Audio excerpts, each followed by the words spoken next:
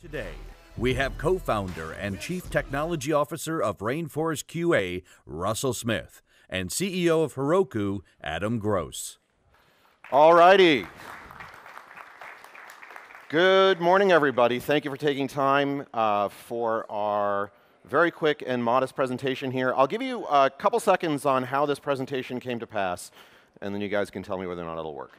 So I was talking to Jason a couple months ago, and we were talking about the show, and we're talking about how much great sales and marketing content there is for SaaS leaders, and what an amazing resource that is. And I was telling him, I really think that the most determinative thing about the kind of nature of a SaaS company, given how you're going to sell, what the product's going to do, the nature of your customers, how you're going to support it, really kind of the core physics, the terroir of your company is a function of the infrastructure upon which your product is built. And so my goal here is to help kind of raise the consciousness and literacy of all of the major trends in infrastructure that are happening, infrastructure and app dev, so that we can help kind of bridge that divide between things that engineers and architects think about and things that the business side of the house think about, ultimately so that we can have kind of a more productive and fluid and collaborative conversation between those two halves, because I think that's when really great companies and products occur. That into itself is modestly a 2 to 3 hour presentation, and we're going to try and do that in about 20 minutes. So if I go really, really, really fast, hopefully you'll glean a couple details from which you can kind of take that away. I am not going to spend a lot of time talking about me, other than I run Heroku, which is part of Salesforce's App Cloud. We have lots of really great customers across e-commerce, SaaS companies like GetFeedback and Yesware. I've also launched and been part of the creation of a lot of different platforms, including the original Salesforce API, App Exchange, all that kind of good stuff. Launched the Dropbox platform, started a company called Cloud Connect, now I'm at Heroku. So why should you care about infrastructure? And if I leave with kind of one message today, it's that your infrastructure choice, your platform choice, is your destiny. It is the single most determinative decision that your organization will make, and will have profound implications that will ripple across the rest of your go-to-market strategy, your organization, all that kind of the good stuff. So I want to spend real quick 5 trends that you can kind of at least identify the titles of, and so really the goal when you see the developers and architects in your organization across the counter at lunch, you'll be able to have a modestly more interesting conversation with them. Okay, platform is destiny. I think we all know this intuitively, but it's important to remind ourselves of that, right? What were some of the major decisions that companies made that was the single most important decision that they made? Whether or not to build for DOS or Windows 3.1. Whether or not to build for client server or for web, whether or not to build for BlackBerry or iOS, whether or not to embrace a cloud strategy, platform as a service. So we're all familiar with the really big choices that kind of define the platform landscape. And part of what I'm going to talk about today, in my remaining 3 minutes, is that there are lots of small ones too that are important to kind of have an aesthetic force, because these are ultimately really business decisions more than they're technology decisions. As an example, I started a company in '96, and back then, that was kind of right at the beginning of the app server era. Whether or not you embraced kind of a Java app server architecture or did something a little more Baroque and esoteric, all that meant was, were you going to spend the next 5 years moving to a Java app server model? Right? That was an essential decision to make. Or we've seen more recently kind of the emergence of these API-first SaaS companies, right? So both at the kind of macro and at the micro level, these platform choices are really, really important. Okay, you ready? We're going to do 5. We're going to do it real quick. Okay. Number 1. One of the more interesting things that's happening in kind of platform right now, and I would argue that we're kind of in this Cambrian explosion of platformness and of app dev technology. So you should not be thinking about what's happening in kind of the platform and app dev space as kind of relatively static or constant. You should be thinking about it as this period of kind of massive explosion of diversity and innovation that's happening. And one of the things that's driving that is, up until, say, about a year ago, there was still some pockets of the industry or kind of some part of shared consciousness, the idea that a platform was something that you could either purchase to run inside of a data center or that you could purchase from the cloud. That era is over. Full stop. Microsoft doesn't really care, right? I mean, they're the lagger on this, and insofar as they're not really pushing Windows, right? The idea that that's an operating system or an app dev target that you care about isn't important. Clearly, all that matters is Azure, and of course, things like AWS, obviously things like Heroku, things like GCE on Google. What this means is that the nature of how we kind of consume platform services and what they offer are fundamentally changing. Because at the core, what's happening is that the complexity and diversity of platform services is increasing, as is the requirements that you need to be able to operate quickly. And the idea that you can, as an organization, embrace that complexity, embrace the operational experience and its skills necessary to be effective across that set of platform technologies is in a way that you are responsible for running those platform services has now reached this kind of point of critical departure where it is not credible for an organization, unless you're truly one of the top 3 technology organizations in the world, to do that. If your organization is thinking about building and running its own data centers, good luck, because that's no longer a thing. Okay, what that means is what your developers are going to consume are higher and higher forms of abstraction. A great example is probably most of the companies, I don't know what the average age of the company represented here, but it's still not uncommon, or it's still common for companies to run their own database services, to run their own instances of MySQL or Postgres, or if you're a little more esoteric, Cassandra or Mongo, whatever that is. That's kind of a line on that gap. If you as a company are still running your own database service, you are so far down on the undifferentiated kind of, not great part of your focus set, as opposed to just consuming those data services as higher level of abstractions where you don't have to run any of the operational constraints. And we've all been there. This is not a critique, but it's just an example of how hard running these services, if you remember what happened with GitLab in this past week, having a service that you know is going to have all the kinds of backups, reliability, availability, scalability guarantees, just puts you so much further ahead than actually spending the time and operating themselves.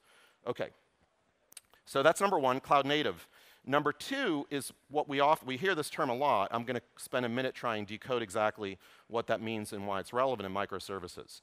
The part of this that you should care about is if your company is more than 3 years old, your engineers are currently on a journey to take the application stack that you created, which was a classic web application stack, right? This is what Salesforce looks like under the hood in 1999. This is kind of what most SaaS apps looked like, which is a database and an app server equals a web app, right? That's the stack. And move that, decompose that application into a set of more heterogeneous and horizontal services, so that kind of the model we're looking to go for is a kind of vertically integrated app dev stack model to instead a set of services that kind of operate more heterogeneously as well as kind of horizontally. Why is this important? Why do you care? Why is this an important business consideration?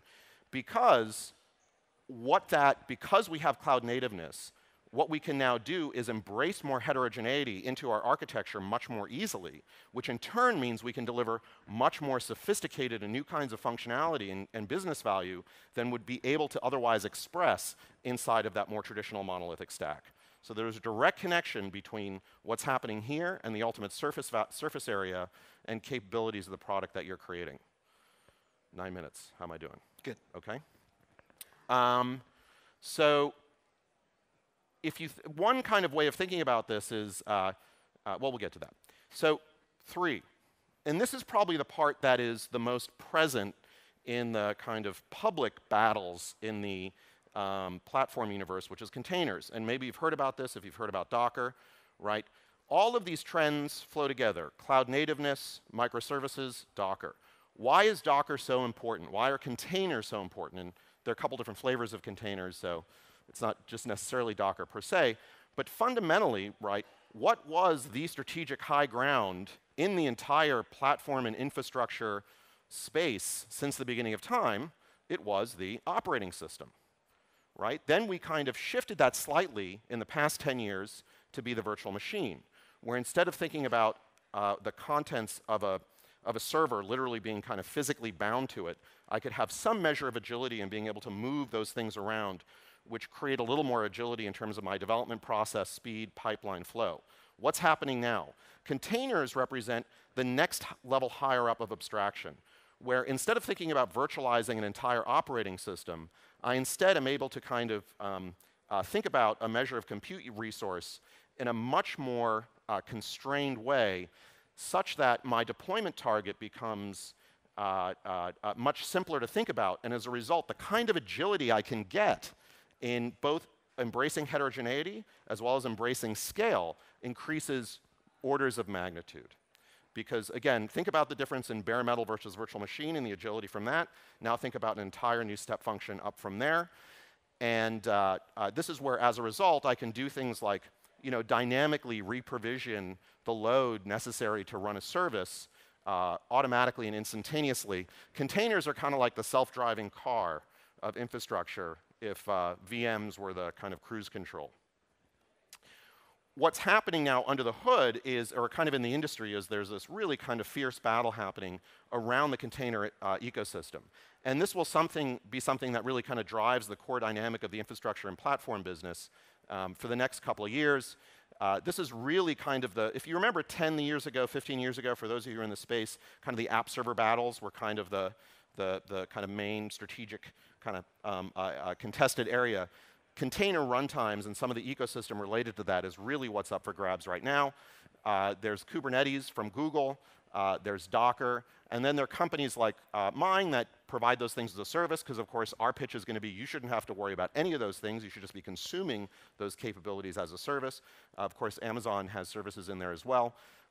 The point is that this is going to be really important, really complex to negotiate, and you should think about consuming even these capabilities as a service as opposed to building it yourself, because we all know that engineers' core MO is to just build everything themselves unless otherwise guided to. Okay, I'm going really fast. How am I doing? You need to hurry up. Okay. Short version. Okay. Cloud native. Microservices, containers. Number 4, data services and the data stack. The way that all of you, especially if you've been around the industry for a while, think about your data tier is I have a relational database and I have a app server. And what I can express in my application is a function of what I can encode in my relational database. The single biggest economic business opportunity in SaaSdom right now is related to the changes that are happening in the data platform or data services space. And if I were starting a company now, I would start a company by looking at the capabilities here and how I can apply it to a new business problem. Because fundamentally what's happening is the set of esoteric data processing and big data and machine learning technologies that emanated from organizations like Facebook and Google, if Facebook and Google could do it in the late 2000s, right, and then a well-funded startup could do it in the early 2010s, by the end of the year, your developers are going to be able to stand up a stack that does this in 10 minutes, because you're just going to consume all these things as a service. And we're going to see a rapid and dramatic commoditization in the data nature of these kind of data processing technologies, which it's a very complex ecosystem, but it'll get kind of sorted out and smoothed over in the coming years, or even by the end of the year. And the ability now for you to be able to do things like machine learning on random data sets, on real-time, very large-scale event ingestion, by being able to process and do real-time analytics on 20 billion events per day, all that stuff that's super, super hardcore, rocket science right now, will be something a developer in your team can get standing up within a week by the end of the year. So could spend hours on this, but pay attention. Think about how you're using data, how the processing, how the real-time nature of it. Think beyond the relational database. If in fact that's kind of my one message for you today, that would be it, because ultimately that's going to have such a huge effect on the capabilities that your application can express. Okay, great. I left you 3 minutes. I think a quick summary of the stuff before. One of the key things to take away from this is that by using all these services like Heroku or any of the data platforms as a service, you're basically, it's SaaS, which you should all love, but B, you're buying your team focused. Your developers can spend all their time working on your actual product, not working out how to run it. So at Rainforest, we run almost exclusively on Heroku.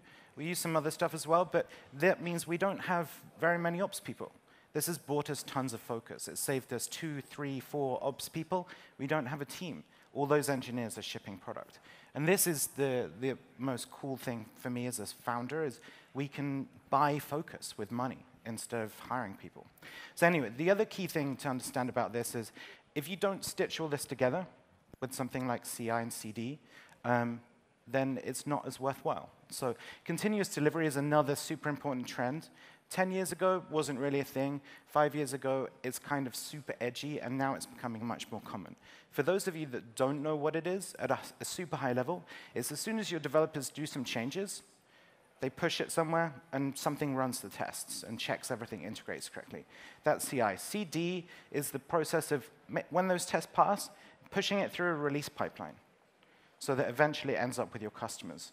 And without having any touch from your developers, that's basically the perfect way. So automating all these things you see in this circle means you can, go to the next slide, means you can reduce the next, can you go to the next one? Oh, sorry.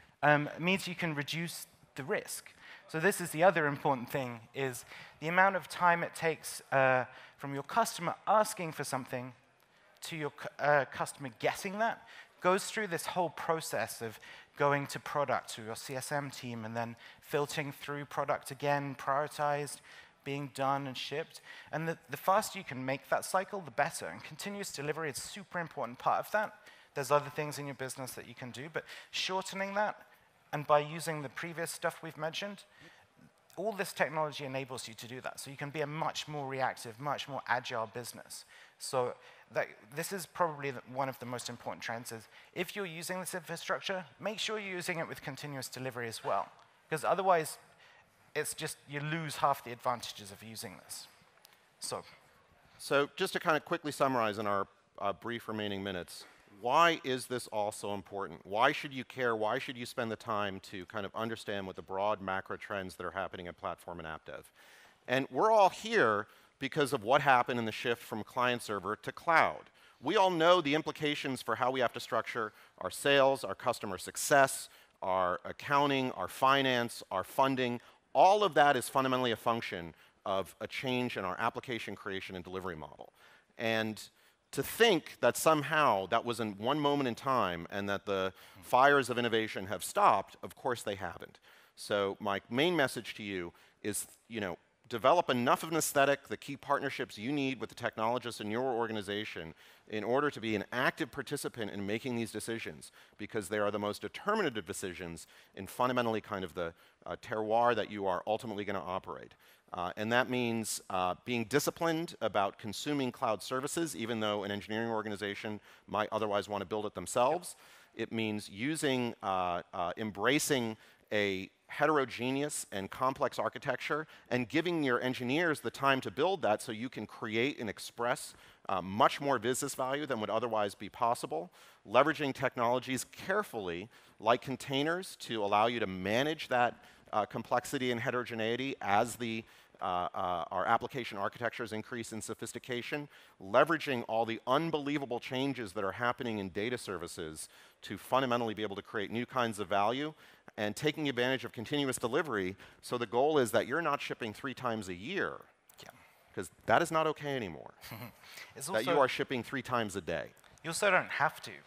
Like, if your eng team tell you that that's all they can do, you've got some problems. So I think just to add, the key one for me is remembering outsourcing stuff, buying SaaS, you're buying your team focus. It costs more, but you don't have to have humans doing it. And then the other one is, if you're not doing this today, then give your team time to investigate it and give your team time to learn this technology, or hire the right people to help them. It's never been a more interesting time in the platform and infrastructure and developer services space. I encourage you to go out and create amazing things with the technology you have. I hope these 20 minutes have been useful. Thanks. Thanks.